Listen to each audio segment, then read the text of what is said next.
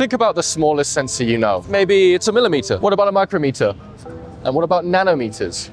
Well, right there is digid sensor. So small that you need a microscope to see it. We're at CES 2026 in Las Vegas at the Digid booth to check out their ultra small sensor and what it can do. Malte, good to meet you. Hi Adam, how you doing? Just how small is your sensor?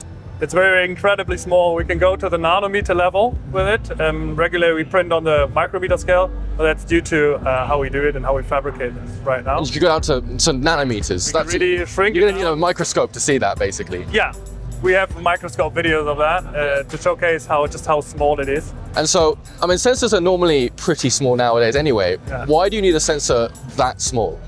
Exactly, to put them where size is key, especially when you can't fit a regular sensor nowadays. You need one of our sensors to fit them in, and we can print them on your device directly, or we can hook you up with a component. And so what can you measure, like temperature, heat, or? Exactly, yeah. That would be temperature measurement, force measurement, or pressure measurement. Yeah. So we have a little pressure sensor, pressure MEMS, which can transduce the signal. Should we go see some demos? Certainly. Malte, you have what appears to be a sort of regular surgeon's scalpel blade. What is this about? Yeah. Well, Adam, this is actually a regular scalpel blade, which we hooked up with some strain sensors. So now it's a smart scalpel. And as you can see here, we can measure the cutting forces as we press on the scalpel.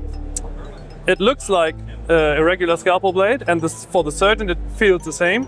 But we get the full information about all the processes during the surgery. And that's printed directly onto the blade. And in this case, we printed it directly on the blade. We did some metallization of the scalpel and printed the sensor, hooked it up to the electronics. And as you see, there's not much to it. And yeah, this is how you can print one sensor. We could also do multiple sensors for multi-actual strain sensing. We can put a sensor actually on the spine of the scalpel or on the side. And yeah, we could do full Wheatstone bridges for compensation for temperature, or single Wheatstone bridges directly on the material or on a component, for example, like foils, metals, or any subcomponent, silicon, for example. That will. Awesome. Should we go look at another demo? Sure. Malte, we have what appears to be an exposed CPU die here. What is that about?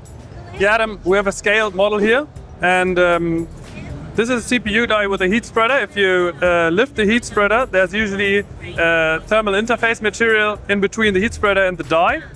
And we have a special heat spreader thermal interface material, which we can put on there.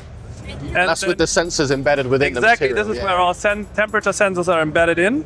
And you can directly measure within the thermal interface material the temperature flow through or the temperature of the dies at certain locations, and this prevents you can measure the thermal degradation, the thermal throttling of the chips, and you don't lose scar space in the chip itself. And so this temperature readout, where is this connected to? This is connected to something like this? Exactly, we have a model of this thermal interface material in the back, and when we hook it up and when we run the CPU, you immediately see response. So we now run the CPU. Oh wow! It jumps certainly up to 90 degrees, and when we switch it off again, it should go down really quickly. And this shows the responsive. Awesome. Exactly, yeah. Let's go check some more stuff out. Yeah. So we've just seen an example of a force sensor printed on a scalpel and also a temperature sensor embedded in the CPU. But that's not all you do. So I mean, you have a force sensor embedded on a washer. You also have a strain gauge on a piece of metal. You even have a suite of pressure sensors. I mean, look at the last one. It looks like a piece of dust, basically. Exactly. So, Malte, I'm sold. I want to print one of these sensors on my designs. Where can I find you? Basically, go to our website and give us a call or write us an email, and we'll get you up and running in the next couple of weeks. Awesome. Malte, really good to meet you. This is Digid at CES 2026. If you want to find a little bit more about them, there'll be links to check them out in our description. Thank you for watching.